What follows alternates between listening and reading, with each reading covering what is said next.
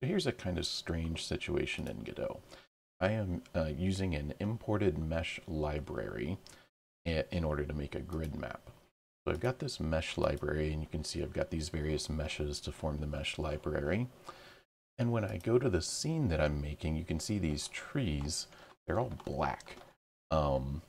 And so that's definitely not right, because if you look over here, the trees are supposed to be brown to represent the bark. So the issue is, first of all, I'm using compatibility mode because I want to be able to export to the web.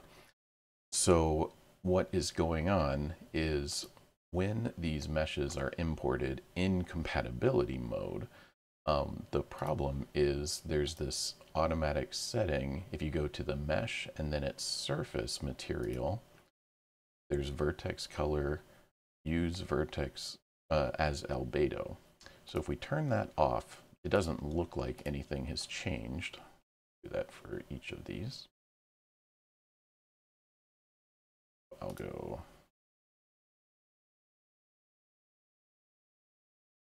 off.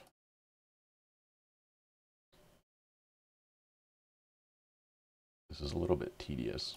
Okay, turn it off.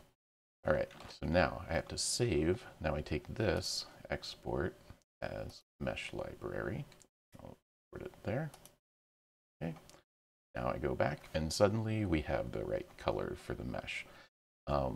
So it's a bit of a weird use case, but if you're running into this situation where your meshes aren't importing materials correctly and everything just appears black, there's a good chance that's the reason why. So thanks for watching, and I'll see you in the next one.